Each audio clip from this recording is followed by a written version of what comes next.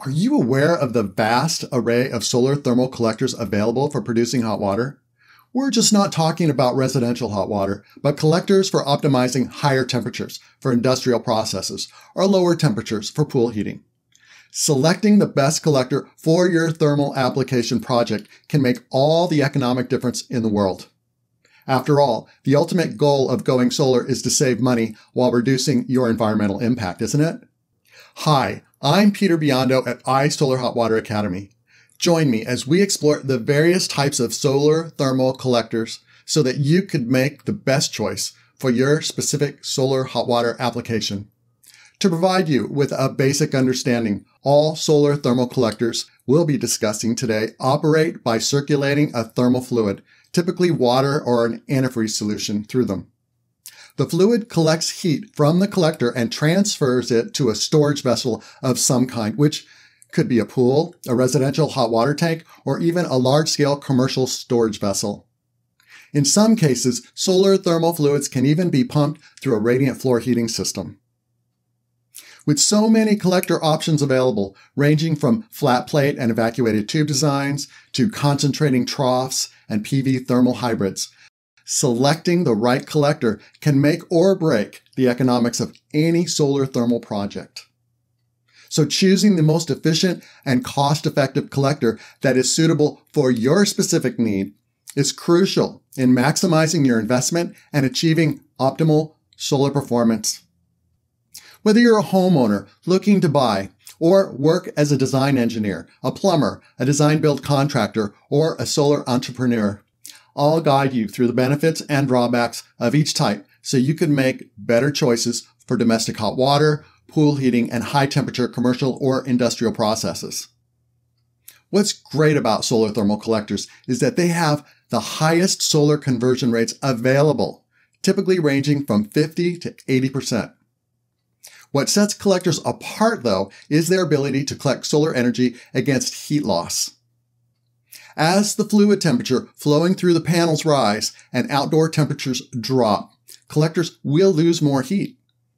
While all collector types are effective in warm climates for low temperature applications such as pool heating, glazed models maintain better efficiencies in cold outdoor climates, and more expensive high-tech models will produce the highest temperatures effectively for commercial and industrial processes. But as it goes, the more high-tech the collector, the more care must go into the design and installation of the system to manage the risk of system failure. So it's all important to match up collectors to the application temperature. So it stands to reason that different collector models are better suited for specific thermal processes for various climates. For instance, unglazed collectors are the perfect economical choice for low temperature heat, such as for pools in a mild or warm climate. Flat plates or evacuated tube collectors are better suited for domestic hot water temperatures up to 160 to 200 degrees Fahrenheit or 70 to 90 degrees Celsius. For high temperature processes, well over 200 degrees to 400 degrees or 100 to 200 degrees Celsius, higher tech models that concentrate solar energy in a vacuum tube are the optimal choice, provided solar energy is plentiful. To have the most cost-effective energy-saving strategy, match the appropriate collector model to your specific application.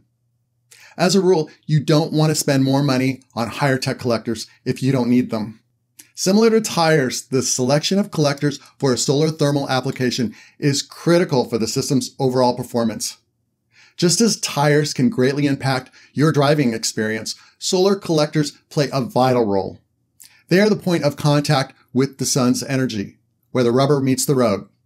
So you wouldn't ordinarily install monster tires on the car you drive, or drive with skinny tires on a highway full of potholes. Matching tires to the car and the road is equally as important as matching a collector to a hot water application in your environment. Why is this so important?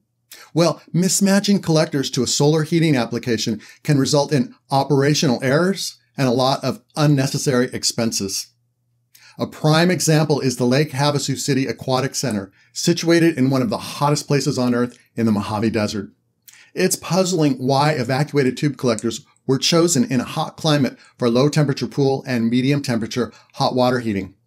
Perhaps for the same reasons the collectors were installed flat, in spite requiring a minimum 15-degree pitch.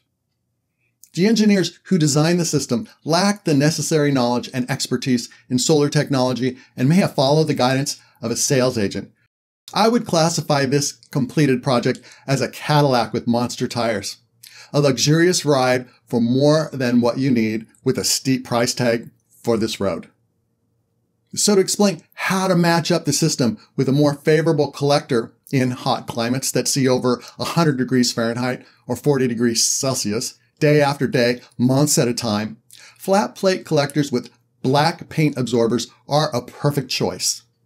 They are least expensive glazed models and are better heat dissipators when it's scorching hot outside. The system wouldn't need a selective coated absorber that adds to the expense. Unglazed plastic collectors could also have been a viable option, just as it had at the Palazzo's 200,000 square foot collector array on the Las Vegas Strip, which heated the resort pools, spas, and hot water. Another solar option for hot desert climates are hybrid PV thermal collectors. By cooling the PV collection surface with a thermal fluid, electrical output from the panel should remain stable, even in the hottest of outdoor temperatures, while making hot water.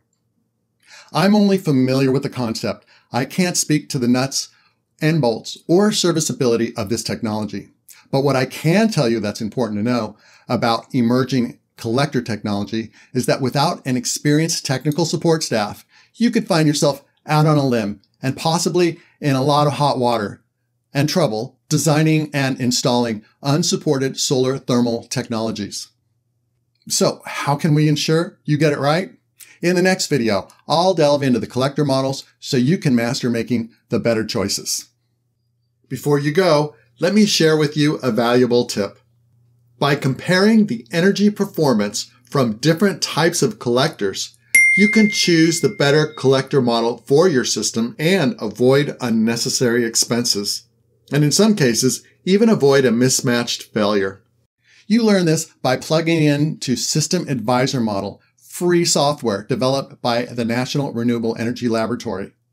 You'll eliminate a lot of uncertainty and design better systems, knowing how to compare your solar collectors. I have a short course to master comparison modeling. It's free like the software, and it's yours to keep. So get it now. Get your free training at www.isolarhotwater.com. When you open the website, you'll see the link for the registration page. Then click here for the next video and see how different collectors work so that you can choose the best model for your solar thermal system.